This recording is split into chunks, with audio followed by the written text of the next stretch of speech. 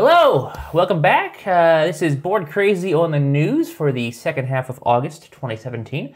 I am D, joined by Graham and Will. Yes, The News Master. Ooh, he's News Master again. News Master's back. Good to know. For our post-Gen Con 50 news update. Nothing really happened. Nothing happened. Nothing happened. So see you next 2 weeks from now. We'll maybe have something then, but Adios. till then, Peace. thanks for watching. Bye-bye. Are you guys ready to go? Yeah, what's the first story, Will?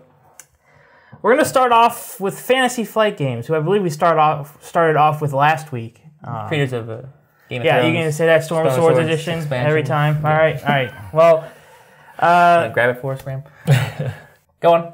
On August 18th, they announced a game called the Star Wars Legion. Of course, August 18th was it the first or second day? I think it was the second day of Gen Con.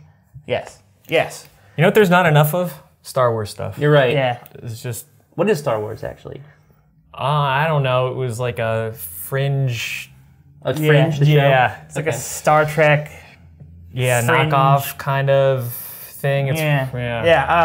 Probably just pissed a lot of people off. Yeah. But it definitely does remind me of seems to me like almost like a convenient counter to what Simon was doing with the Game of Thrones miniatures game.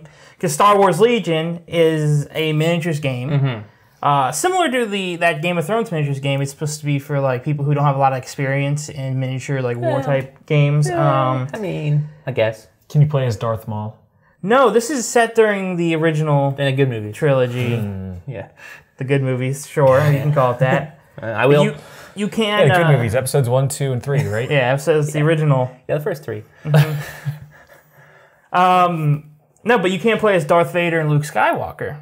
Okay. Well, not play as them. I mean, they're minis. I guess you're playing. No, yeah, you get to control them. Yeah, you can control them. They're like the leaders. But either way, so the core game of Legion, the starter set, if you will, will have 33 unpainted minis, as well as cards, like upgrade cards, special cards, event cards, stuff like that. Terrain, so stuff that you can play on, and a bunch of other items that you'll need, basically to play the core game. A table. The main, the main thrust of the gameplay is that you can play as either the Imperial forces, the Evil Empire, or the Rebel Alliance. It's a war game, so it's a game. The idea is that you win at any cost, but there are some cool things. One of the more interesting, I guess you could say, additions to the gameplay, or like innovations, is the way the movement works in this. So a lot of miniatures games, you move each miniature, so you move your leader, and then you move all your other soldiers. These are remote controlled? No, these are not remote controlled. Well, I'll pass. All right, well, that's it. All right, well, that's the news video, everybody. No, it's like electric football. No, but what's cool is you move your leaders, right? Yeah. So you can move your leaders. I'm not exactly sure how many spaces. I imagine there are pre-designated spaces, but you move them, and then you can take all the soldiers in that leader's unit and put them around that leader however you deem fit. Flying V? However you want. You could be a flying V, Mighty Ducks Could you be style. Flying D? Let's fly together. Flying D, figure that information out. I mean, it's a D. Yeah. Just a D shape. I know, but is it vertical or is it like a horizontal D? I mean, we could discuss this at length, but let's maybe continue with the Star Wars. Yeah. I just like that you don't have to worry about moving every piece. You just move your leader, and then you can just kind of take your minis and put them. Imagine there's like a limit on where you can put them. You can't. I would hope so. I'm moving my leader to the top left corner, and then all my lines are going down here. They have movement Mine to the speeds. kitchen. Yeah. Yep. And there are a bunch of other upgrades, upgrade cards and other elements like that allow you to sort of adapt the game to your strategy, so you can choose a bunch of different strategies. There's a bunch of like weapons you can choose for your men to use, like rocket launchers, flamethrowers, Hockey sticks. I suppose. I'm going for a theme here. So yeah, I'm not a big Star Wars guy. No, I mean, it's not a secret. I don't know if any of us are really. Mighty Ducks, No. though. Maybe a minute. Well, yeah, Mighty Ducks, huge. Mighty Ducks miniature game would be fantastic. Yeah. Why don't they have that? Put that on, only you D3. could put it on ice. It'd be awesome. Only D3. Anyway, when they're in pilot school. This is probably cool if you're a Star Wars fan. I don't know why they're not painted. I'll be honest. I understand some people like painting. Yeah, but like it's Star Wars. Those things have colors. Like they have like defined like I Totally can't with you imagine. there. Yeah. Yep. I can't imagine painting stormtroopers is that hard as long as the minis are white. Yeah. Just do like a little black, like, and that would be. It just seems like they're just saving money.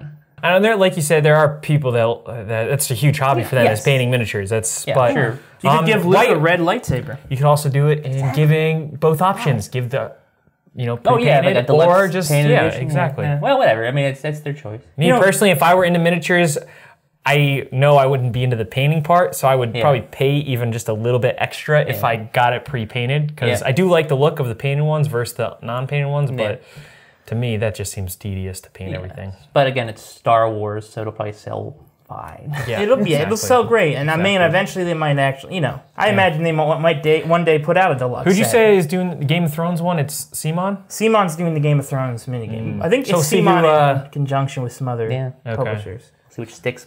Yeah, see, so yeah, it's a little bit of, you're right, it seems like they're trying to find Yeah, I can't imagine this is like a reply or like a Oh, it's a retort to it. reply. So they put this whole thing together really fast.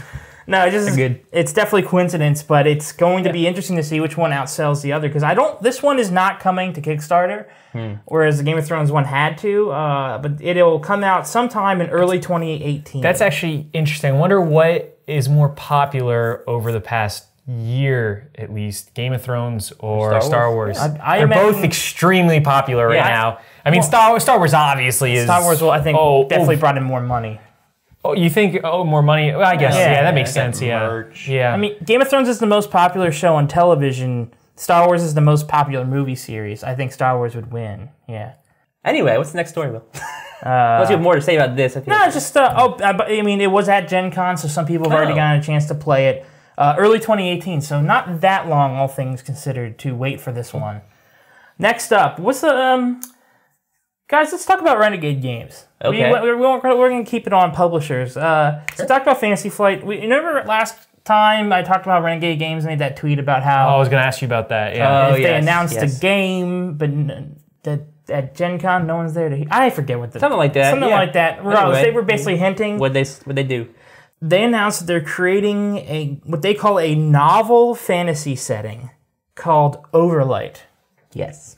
It is being designed by Paul Alexander Butler and George Holland. I did research those two because I knew you guys were going to be like, what else did they design, Will?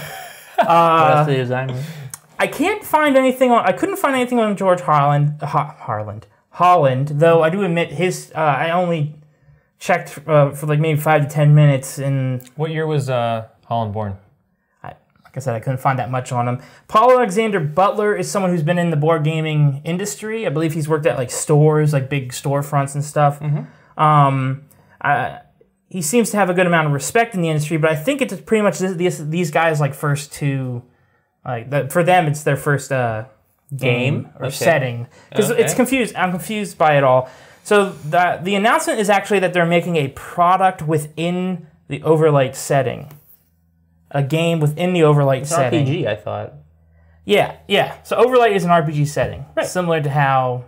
It's like Dungeons and Dragons, Pathfinder, or any number of other RPGs. So they're just making a board game within that setting. That's what I assume. It's just a role-playing. Oh, it is? Oh, okay. Well, they say it's a role-playing game within the new setting. So yeah, it might just be like an RPG setting, like a book. Or might be a game. But it could be. I don't know. There's not a lot of information about it. That's why it's kind of hard for me to talk about it. It's a little vague. But apparently, it was a big announcement for them because they're trying to basically reinvent some RPG elements and not like that. They even say in the official release, they were quoting the game designers, and they were saying something along the lines of like orcs and dwarves and stuff are fun, but we wanted to do something a bit different. Yeah, it sounds like it's gonna be somewhat unique.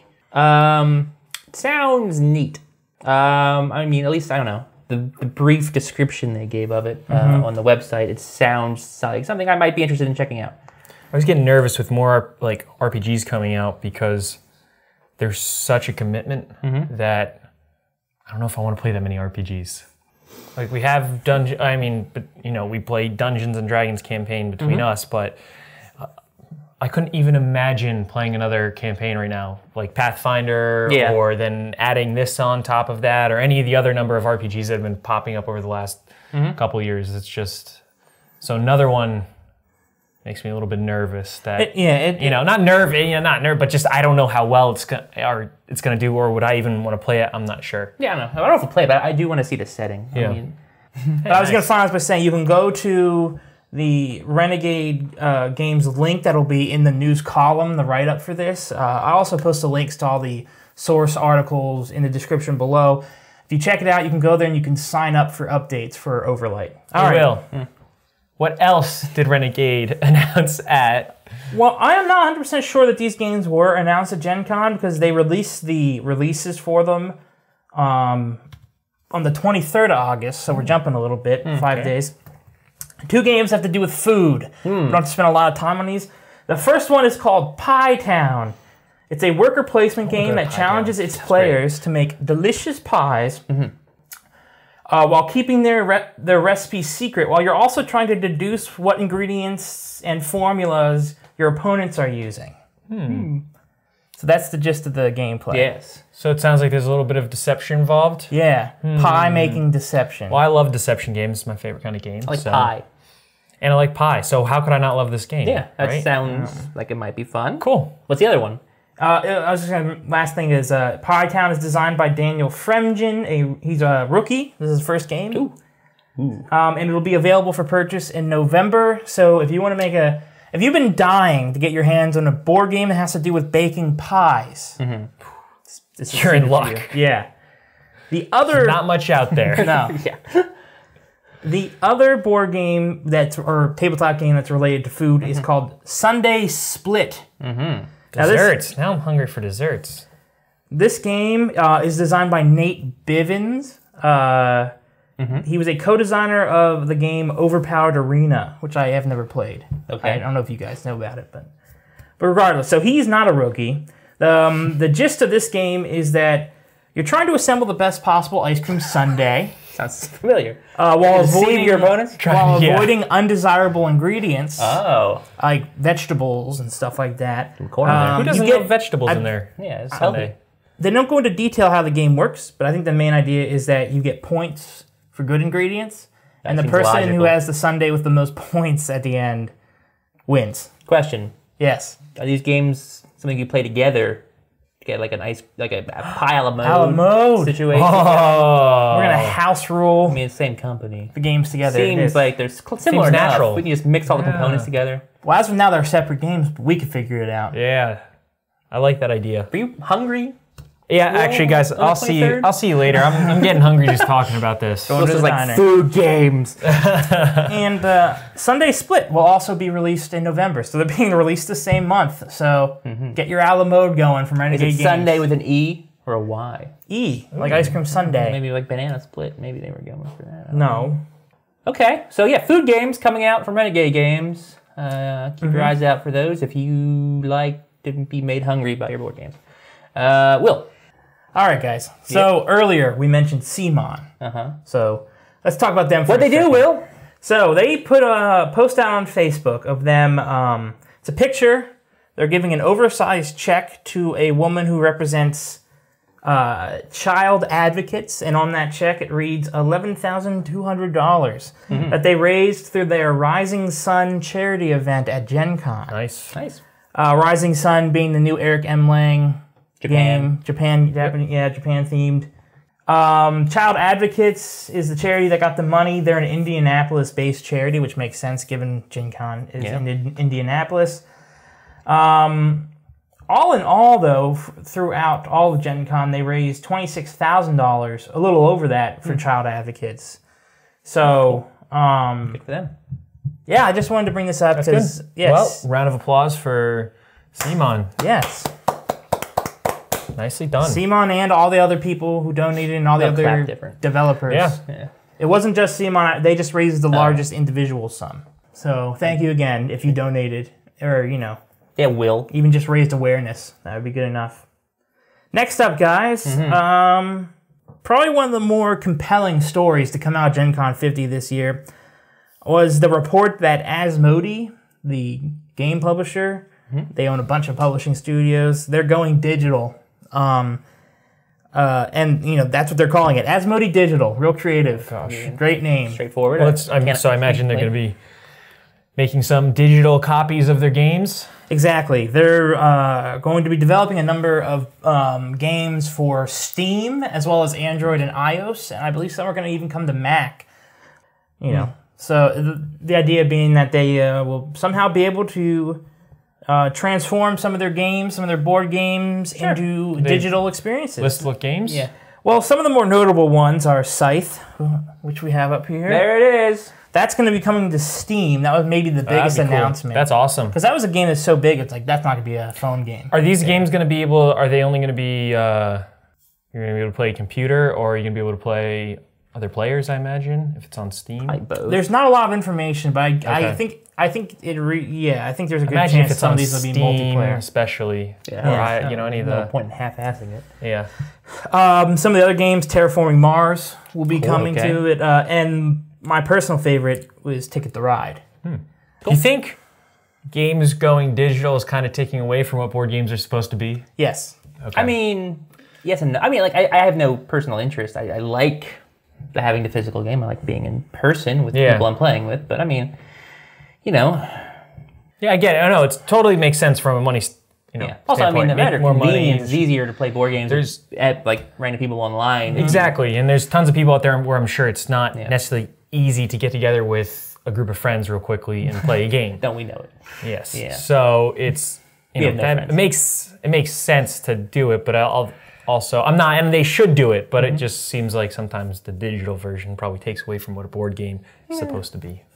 Yeah, my opinion is similar. I just think that if people who want to play board games are going to play board games, I hope that this can bring in a newer market of people who may not have been interested in playing board games, and they give them some money. Tweens. Yeah. Some tweens maybe who get their parents' credit card numbers and pay out the butt for some of these freemium games. You know, you can buy currency and stuff, and then maybe Asmodee will have more money and they'll say, let's put it back into our physical space, and it could be good for the business. Yeah, I hope that it just raises awareness for board games in general, and makes it more popular. Yeah, we gotta get that board crazy home game made. Let's move on to Gen Con. Again, 50. Last thing we're going to talk about Gen Con 50 is, guys, it broke a bunch of records. No kidding. Its attendance this year. Would have thought that. Yes, let's do some attendance. Like, you know how there's like a thing full of jelly beans. You guess how many jelly beans? I want you guys to guess how many I'm gonna people. guess 50. 50. 50 people at Gen Con 50. Price is Right rules. 49. I don't know. 51. How's it work? I probably want to go over No, it. I'll take a 51. serious guess. Okay, yeah. You want me to go first? I have no idea. I have no idea what that kind of... I don't know what even capacity is for It's where they have a bunch of different... I mean, like, Maybe, part of it's at Lucas. Are you asking how many people total went in and out of Gen Con? Yeah, they have they have the exact number of the amount of people who attended. I would guess. 15,000? That seems low. Is it? I don't know. 15,000's his, Steve. I don't know. I would guess it'd be closer to like 150, 200,000. Oh, really? I have no idea. Yeah. It was the official tally was 207,979 people. Some of the videos coming out of Gen Con were insane. How am I supposed to know that You weren't invited, I know, right? I know. When they open the doors and you see the flood moving in. Yeah, but you look at that and you're like, I don't know how many people that is. That could be any number of people. It could be 80. Could be 80 people. It could be 1 million people. I don't know. 1 million people. That number, 207,000, is up 4% from last year's. So not the biggest jump in attendance, but still the biggest they've ever had. Not insignificant. Also, for the first time in the history of the convention, all the attendee badges were sold out. Every single one. Wow. So it's really impressive. I mean, it's the 50th one. People like anniversaries, so I'm not surprised. Yep, it's the 50th anniversary of Board Crazy. That. Yeah. 50th anniversary, yep. It's the 50th anniversary of Board Crazy, so... I always said, I don't know why we need a 50th Geneva convention. I think the first one did just fine. But they proved me wrong. Every year they come back, and every year people go. Is he still going? Yeah, he is. All right. If you were unable to attend this year's Gen Con... Like us, unfortunately, next year's is from August 2nd to the 5th. And I imagine it'll be just as cool. So everyone knows 51 is better than 50. Yeah, not less than a year to wait, guys. We are hoping to be there next year. If you got to go to Gen Con this year, we're jealous. And just again, congratulations to Gen Con. Yeah. 50 is insane. And maybe we'll see you next year. Yes. Hopefully. Graham. Holding us back. And Holding you back. You guys are staying right here. and finally, We're chained down. Go on. Board Game Geek. Board Game Geek. Their It's a poster website. series, guys. Oh, yeah. Posters. And the next two are out. Yeah, or not out. You know, the previews are They've out. been, yes, reviewed. They look like... We mentioned last week that Blood Rage. Board Game Geek was doing an artist series of posters from board game artists in the industry. That looks like Star Wars minis. I'm getting it up. Star Wars minis. It's not a So I'm going to terrible show you poster. guys here. Hold on a second. Uh-huh. Yeah, here we go, guys. All right, so this was last week's Mysterium. Oh, that's cool. Oh, it's creepy. That's really Yeah, cool. So the Mysterium poster is really neat. You can see it's red. You got the house on the Yeah. hill, the skeletal hand. That's really cool. Who made it? This one was made by Ian O'Toole. Nice job, Ian. Ian of Tool. Ian O'Toole. This one is awesome. Yeah, that one. Mysterium's That really one, cool. That one looks... And then the latest one, this one might be my favorite one. I just never played the game. It's Galaxy Trucker. Galaxy Trucker. Check it out. Breaker. Isn't that neat? That I is don't know if it's my favorite one, but it's really freaking cool. No, that one's really nice. It reminds me of, it's cool how it's like almost like Fallout or like, like 50s, like 50s World War yeah, II, absolutely. post-World War II themed artwork. That's dope. I can't wait to buy some of these. These posters are really cool. Absolutely. Obviously, you were watching along with us. Oh man, I'm gonna put these up. Who made this one? This one, so this one was drawn by, created by Kwanchai Moria. Are you confident in that pronunciation? Nope, yeah, that's a cool name. I mean, his name. That's a cool name.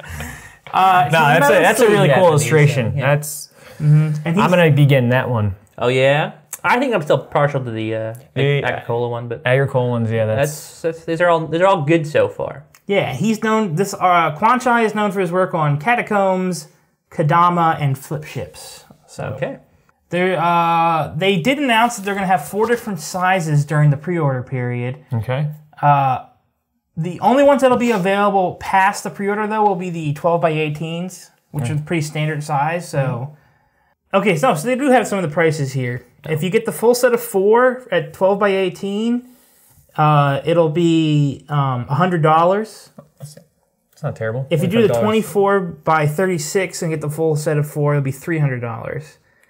If you want one 12 by 18, it'll be $30. 30. And then the 24 by 36 will be 80 each. So Do you think they'll accept Monopoly money being a board game site? no, but they might accept Board Game Geek Gold, which is the currency on their site. And I doubt that's what they're going to accept. Yeah. We'll see. But very cool. No, they are cool. Check back in September for when they go on pre-order, because these are going to be like Sorry, specific date? they don't have that yet. September. So yeah, that's it for this week, guys. Gen Con had a lot of great news. I couldn't get to all of it. Tons and tons of games were announced. Tons of games were shown off. I believe there was a new Ticket to Ride at Gen Con, like an Old West French, like flip-sided board expansion type thing, I was thinking, okay. which is an interesting combination. Old West French. Because when I think of Old west, I also think of France, apparently. Yeah. Yeah, you know. Always. Oui, oui. Yep. Just a lot of really cool games being announced. Yeah. So Gen Con's a big deal. But that's going to do it, I think, for this edition of Board Craze in the News. Yeah, so please, if you like this video, like, comment, subscribe if you haven't yet for some reason. Please check out our website, boardcrazygames.com, for all of our videos and reviews and news articles and whatnot. Social media links somewhere nearby. You can find those, our Facebook, our Twitter, yeah, they're all down below in the description. our LinkedIn. You should know this by now. Our LinkedIn. And of course, come back in 2 weeks' time if you like these videos for our first half of September news video. We have Tortuga 1667 up this week. That's a good game. Check that out. Exciting times, exciting times. Yeah, it'll be public today, same day. Yeah. Busy time. It was bound to happen, right? But if you want to be ahead of the ahead of the curve, you can check out our website on Wednesdays for That's when we post our gameplays. videos. Yeah, they're up early, and the reviews are up early. So Yeah, check that out. And also check out our Kickstarter articles on there. Cover Me, I think, hit its goal. D. Sweet. Our games are still up and going, so you can check those out. Moguls. Nice. Yeah. Did you back it? No, you won't say. Yeah, so check those out. Cool. All right. Until next time, adios. Goodbye. I need to say goodbye. Yes.